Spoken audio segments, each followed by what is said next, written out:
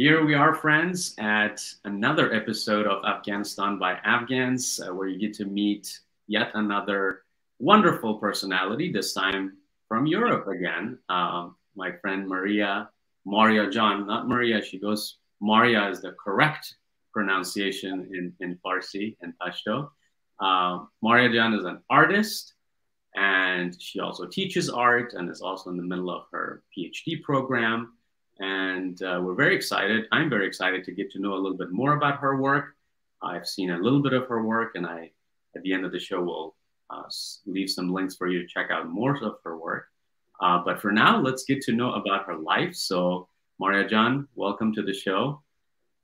Hello, thanks for having me here. Thanks for the invitation. Of course, thank you. Thank you for being on the show. So I always ask my guests kind of start with the journey of how you got to Germany from Afghanistan and where around Afghanistan you were. So tell us a little bit about your personal journey, your family's journey, wherever you want to start about your journey from Afghanistan to Europe. Well, I was born in Afghanistan, and I can't tell you very much about how we got to Germany, but I've spent about 3 years in total in Afghanistan, my first 1.5 years, and then we left Afghanistan for Russia because my father used to be a student back then. And after he finished his higher education, we got back to Afghanistan, where he started his profession as a pilot back then. And then after, I think, 1.5, 2 years, we had to leave Afghanistan. I don't know much about the journey. I don't remember very much about it. Just a few moments, like pictures, not very positive moments. But we arrived in Germany in 1992. And yeah, then I attended school here from the first grade. Then I think between 2005 and 2007, we moved to the Netherlands. So we were there for 2.5 years before we came back to Germany. And basically, I've spent most of my life in Germany. I graduated here from school and university, and now I'm working here. That's wonderful. That's wonderful. Well, that was a quick overview. We're going to now go back a little bit to your childhood a little bit. Tell us, I know Germany is probably the second or the first country with the most Afghan in terms of population. Maybe the first in Europe, but second in the world. I think US has more. But in either case, tell us a little bit, how was your experience growing up in Germany as an Afghan?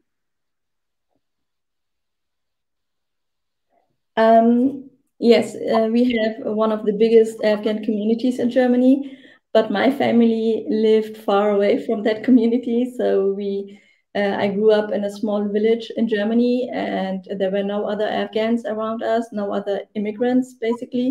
My brother and I were the only ones in school. So I grew up with Germans, and yes, it was interesting. As a child, you don't see the difference between people. You just go to school and you have your peers and you learn the language and you get along with things. I think it was quite difficult for my parents because there weren't any other immigrants. They had no access to language courses, and I think it was a very isolating situation for my parents, no working permission, and so on and so on. I think it was very difficult for my parents, and for us, it was just like the story of any immigrant outside their home country. Our parents couldn't help us with written assignments or things like that, so we had to work a little bit harder than our classmates. But I think we managed it quite well. We graduated from the so-called gymnasium in Germany, my brother and I, and that's like even a special thing for Germans who are natives, because it's like a good school.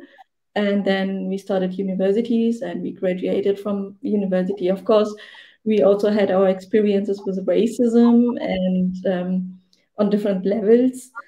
Yeah, but I think that's something any immigrant go through, any refugee and child of refugees. Yeah. Yeah, of course. And you mentioned university. So at which point did you become interested in art? And did you study art in the university, or you studied something else? to start off? Growing up in Germany, and we arrived in the 90s, so my parents taught us we will go back one day and then we have to rebuild the country. So I wanted to become a teacher and like give something back to the society and helping girls especially to get education. And so I wanted to become a teacher from a very young age. And I was also very creative from a very young age. So in Germany, when you want to become a teacher, you have to choose two subjects, two main subjects. So I chose my favorite subjects, which were English and art, and as a minor subject, politics. And I studied, you call it Lehramt in English. It's like becoming a teacher. You study basically two subjects at the same time. So I studied English and arts, and my minor subject was politics in my bachelor's, and my master's was just about arts and English.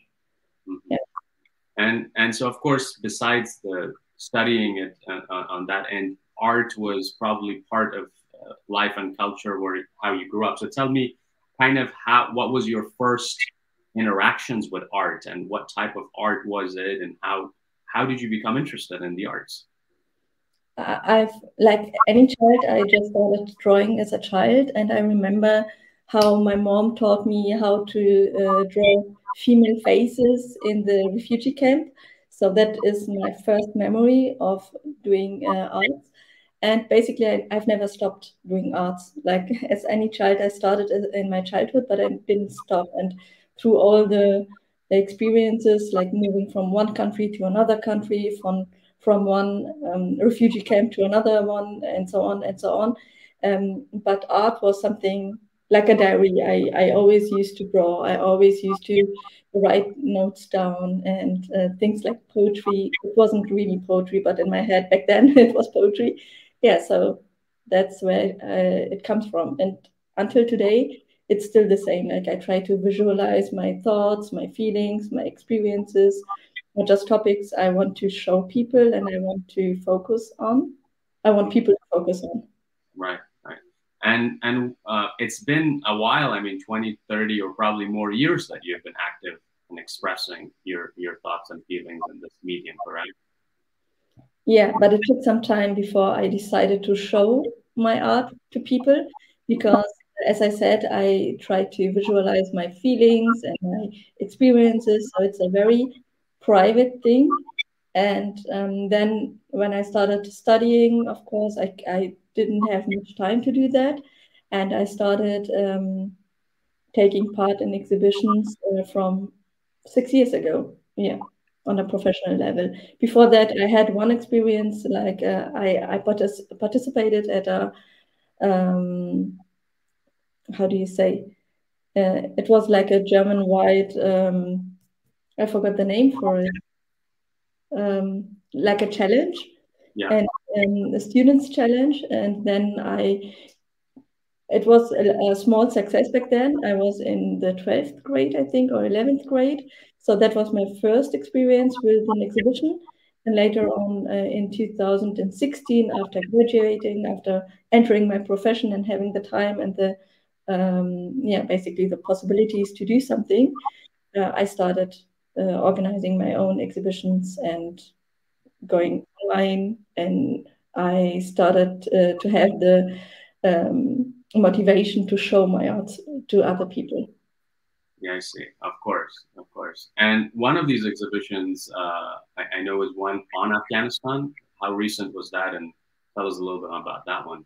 Oh, quite a few, like 50, 60% of my art is about Afghanistan, different topics. Like there is one series which I try to, which is meant to explain the structures of Afghan society or history. And one series is just dedicated to Afghan women and empowerment and all that.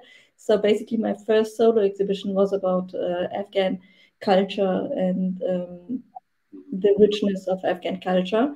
And I had a very successful exhibition last year, starting in November until December, nearby Berlin in Potsdam. And it was called Invisible. And I tried to make all the things which are invisible to people to make it visible somehow. And especially after what happened in August. And yeah, I want to show the other perspective. That's wonderful. Yeah. And speaking of now, kind of getting into the themes of your art, what were some of the themes you started with? You know, you were mentioning that you were doing art as you were moving from one camp to the other, refugee camps and such. It reminded me of the war rugs, which is, you've seen in Afghanistan, this very specific art form where Afghans began kind of doing their pains and what they saw the war and started doing it in the carpets and in the rugs, you know, and they were very quite popular art form now. So I wonder, what were some themes that you began with as you kind of began your personal journey of the artistic expressions? It's very interesting because last year I went through my old sketchbooks and sketches, and I found a lot of drawings showing how a family is leaving a war behind. And I forgot about that, but when I saw it, it made sense because, like, basically, I somehow visualized the experience of fleeing in my pictures. I think that's one of leaving Afghanistan and the memories of bombings and how, yeah, basically, it was just how my parents tried to leave Afghanistan with three little kids. So that's, I think, all that kind of stuff I went through, we went through. I forgot about it, but when I see the pictures, it makes sense. Like it's a good way to, yeah, to, I don't know, to live with all that. Because I say I don't remember how we left Afghanistan, but when I see the pictures, the drawings, then I see that I used to remember things back Wow. then. So you did draw parts of your experience, even Yes. though you remember it in memory now. There was a time you remembered it. Is that what you're saying? When you were younger, you remembered things?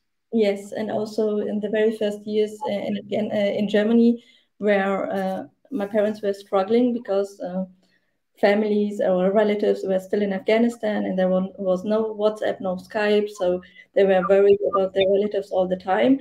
And I think I picked all the stories up, and a lot of drawings were about war, about destruction, and things like that. But also like fantasy things, like stories, fantasy stories, or stories about heroes. So it's more like storytelling. My old drawings are like storytelling. Mm-hmm. I find that so beautiful because these are memories that you no longer even remember, but it's there in form of a drawing. Yeah. That must be very powerful to look back and imagine if we all did that. You know, when we had some form of expression, visual arts that kept it, because there were no cameras back in the day either, right? To capture so much. Now there's a camera, you can capture your life every second if you wanted to. Yeah, and I remember a situation from when I was a teenager. My father wanted me to draw his parents' house. Like he explained to me how it looked, and I had to draw it from my fantasy. And I still have that drawing, and that's also interesting because he wanted us to imagine how it was, but he didn't have any pictures. So that's a very nice memory I have.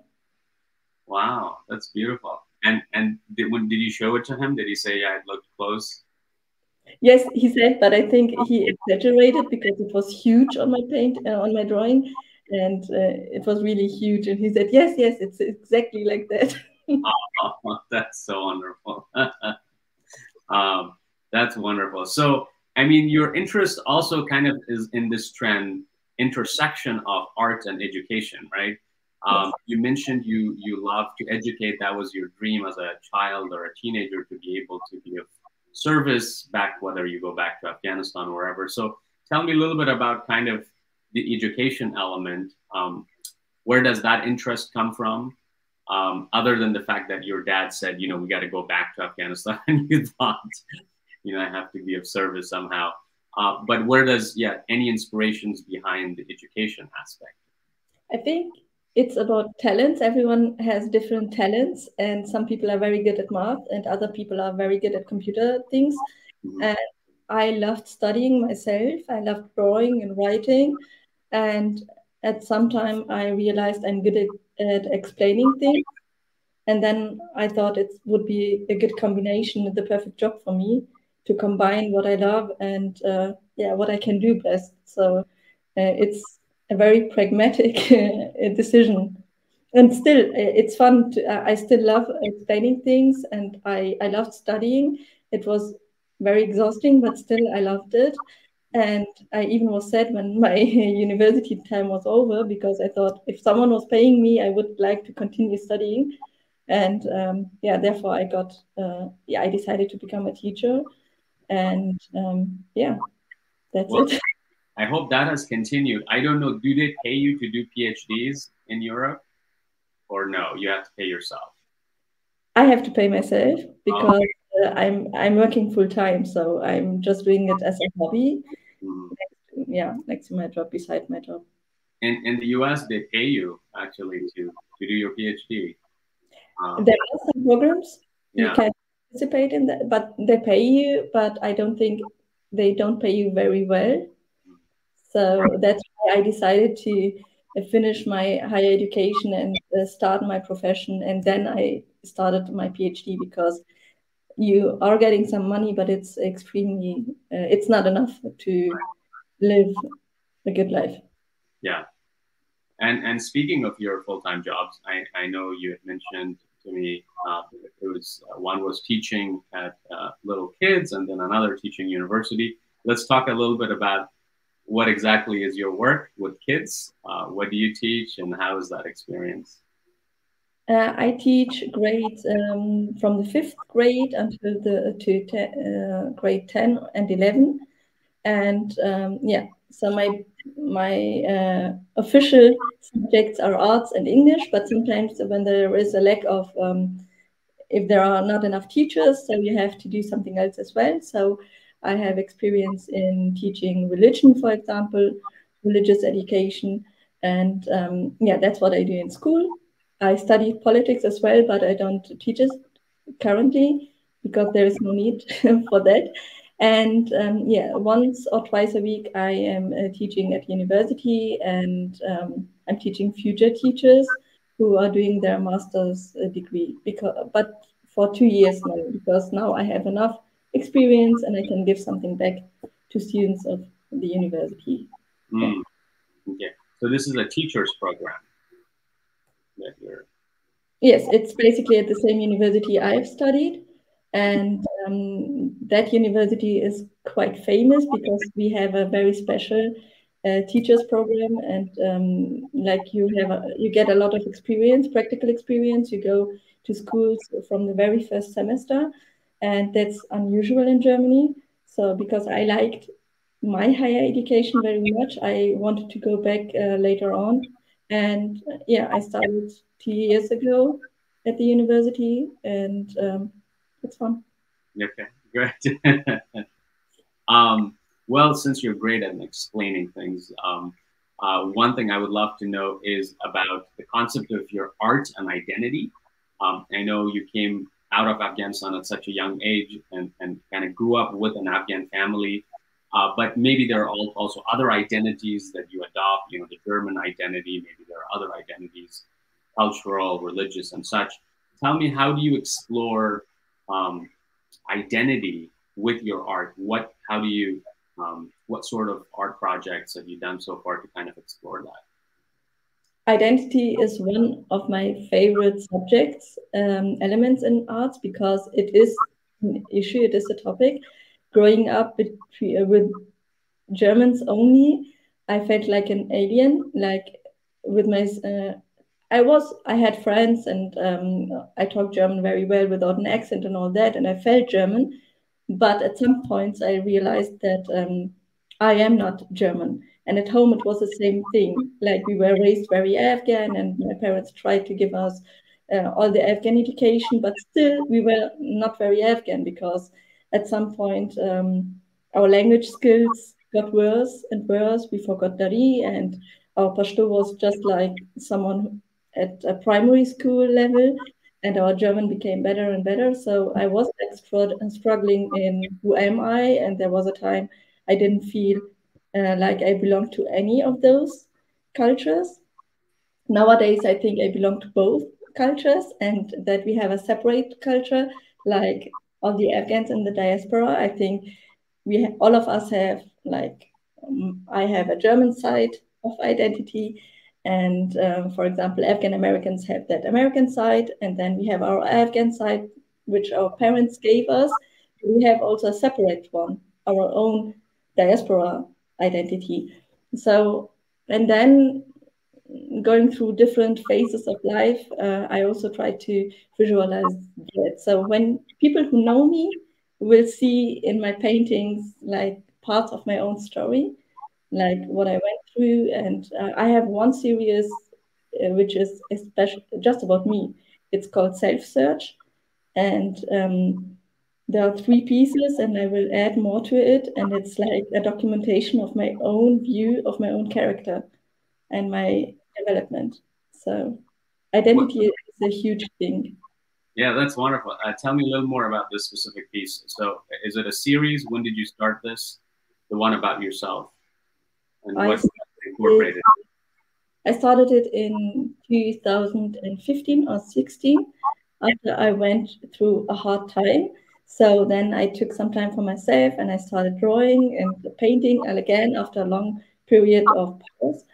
And it started with me in the universe, I think lost in the universe, something like lost me and my thoughts and everything. And then there is another piece where I'm very silent and thinking, not lost, but still thinking in my thoughts. And then the last piece of it is like how I felt empowered, and like I felt, okay, I found myself, and I know that I went through an interesting development. It's very personal, basically, and it might sound a little bit cliche, but like in cliche, but it's how I felt, and I tried to do that, and it's called Self Search. And yeah, basically, I this year it was 6 years ago, and this year I thought it's time to add another piece of to it, because I went through many interesting, also hurtful periods. So yeah. So anytime there's a pain, you add a series to it. A pain or something special. It doesn't need to be negative, but of course, it's a very useful coping mechanism to draw and paint, and to. I think it's very nice to turn, if you go through pain, to turn that into something creative and powerful. Mm-hmm.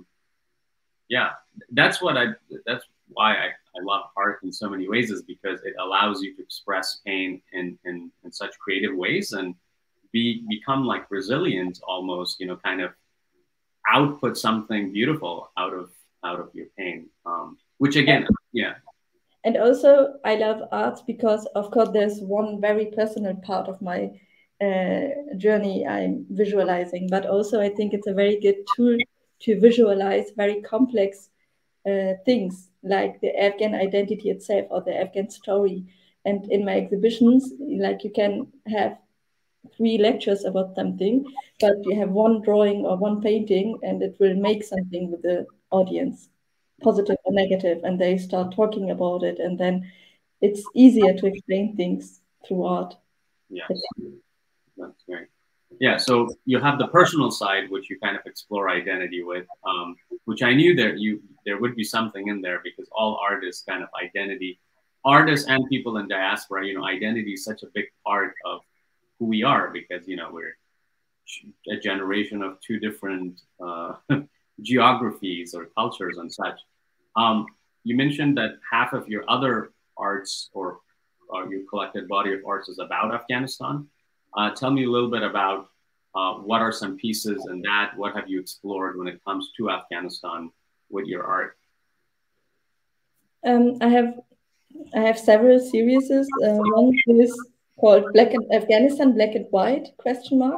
And it's a series of portraits in black and white, and I try to explain the structure of Afghan society, but also the different phases of Afghan history, just by using portraits, like Ahmad Zahir's portrait or Dr. Najib's portrait, and so on, to show different phases of Afghan history, but also the structure of Afghan families, for example, that the elder man in a family is very powerful, but also the elderly woman and things like that. For example, that's one series which is very meaningful to me because, and it's called Afghanistan Black and White because like the Western world has just one black and white image of Afghanistan, but it's much more. And so that's like provoking people to think about it. What is this face telling me right now, or to think a little bit about it. And then I have a series of Rangin, my very first solo exhibition, and it is dedicated to Afghan women. And I wanted to empower women by visualizing them, by showing the beauty of Afghan dresses, the diversity of Afghan dresses, because you can see from the dresses where someone is from and which ethnicity and everything, and also the new designs, for example, the old design versus the new designs and the colors and all the elements like mirrors and so on. So it's like cultural education through art. Yeah. And which sort of mediums are these are in? Is it do you utilize digital art, painting, photography, or mix of all? What do you mostly use to? I mostly use acrylic paint on canvases, drawings and paintings, but I also like to create little videos or things like that. Sometimes I write some pieces, yeah, things like that. Have you shared your writing yet? I haven't seen any of your writing on your social medias. Not very often or as a story, but I'm planning to do so. So right now I'm just typing all my writings in the computer. So because it's handwritten, yeah, handwritten, sorry. Well, I hope we get to hear or see or read that as well, because your visual poetry definitely has that powerful impact.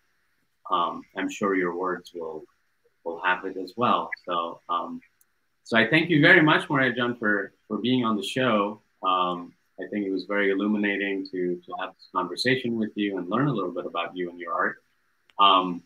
As we kind of conclude, where can audiences who are interested in your art find your work at, online or physically?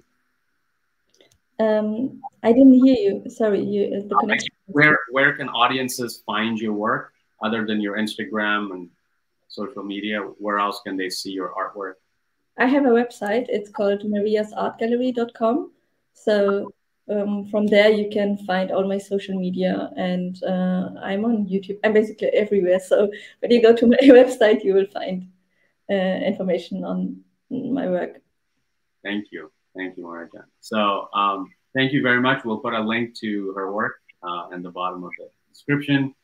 I thank you guys for listening in, and I hope you enjoyed this conversation. If you like this, there's more in the series with more Afghan artists and Afghans from all walks of life. So go ahead and check those out. And until next time, thank you very much for listening in. And thank you as well, Marijan, again. Thank you for having me. Thanks. Bye-bye.